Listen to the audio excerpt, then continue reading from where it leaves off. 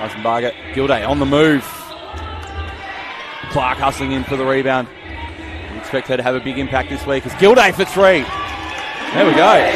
White hot. She's got 8 points already. There's only 2 scorers in the game. Emma Clarke. There we go. That's a third. That's a good read from Clarke to get ahead of Williams in the corner, and she gets inside of Donovan and gets the and one as well. Yeah, another one. They're not scared. No, they're not. They're certainly not scared either side. Oh, it's Clarke again early in the clock, catch and shoot. Emma Clarke conceded 41 points to the Lakeside Lightning in the second quarter of that game. I can see him giving up 120 tonight the way it's going.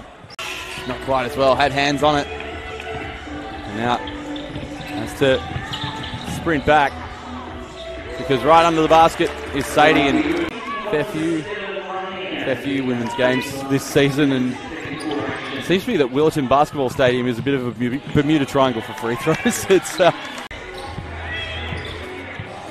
yeah, particularly in the men's competition. They've struggled in the women's this season. The men's, they've been very up and down.